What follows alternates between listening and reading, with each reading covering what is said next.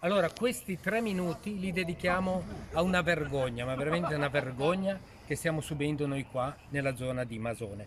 Allora, fate conto che noi siamo entrati ad Albissola sull'autostrada. Abbiamo, a parte la coda, le chiusure, siamo arrivati a Voltri l'autostrada è chiusa. Cosa facciamo?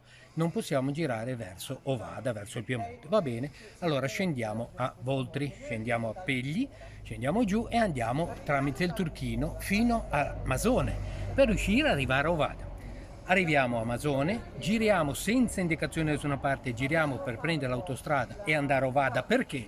Perché la strada di Masone a Ovada, scusate ma sono agitatissimo, la squadra tra Masone e Ovada è interrotta da 1 anno e passa.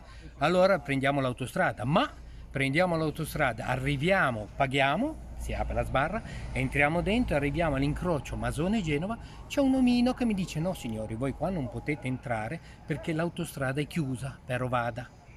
Allora cosa succede? Torniamo indietro, facciamo retromarcia per riuscire a Masone e dice no, voi dovete andare fino a Genova, passate da Serravalle e uscite a Ovada. Allora noi abbiamo detto no, noi torniamo indietro e in qualche modo troveremo per arrivare strade secondarie per arrivare a Ovada. Ebbene no, perché tornando indietro fanno una multa di ben 74 euro, in poche parole paghi Bari. da Bari, il nostro cameraman ci sta, paghi da Bari. Ora, io vorrei solamente dire questo, adesso siamo qua che stiamo aspettando i carabinieri, poi vedremo di fare una ripresa anche con loro e ci faremo spiegare che schifo è il sistema di gestione delle autostrade italiane. Ma non è finita qui, perché adesso stiamo aspettando i carabinieri che arrivano e poi continueremo.